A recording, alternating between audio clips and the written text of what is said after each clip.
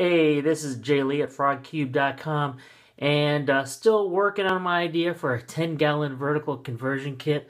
I am playing around with hinges, trying to print out hinges, seeing what's viable. I have to say these 3D printers are tricky beasts, and I want to make sure I have vents at the bottom, vents at the top. I'm doing this black and red motif. Still just playing around with it, but while I was doing this, somebody said, okay, well, what about internal air circulation? Jay, you love internal air circulation.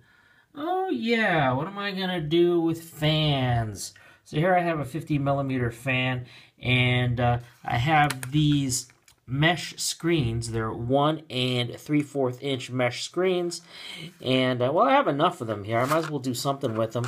So today I made this little mesh top here. So we actually have some nice thin venting here, but definitely make sure that no frogs get in there and get chopped up by the fan.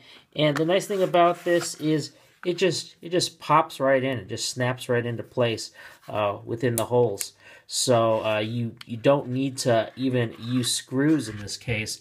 And I figure I would later on design something that would actually come out of the side here to hold or hide the threading of the wires.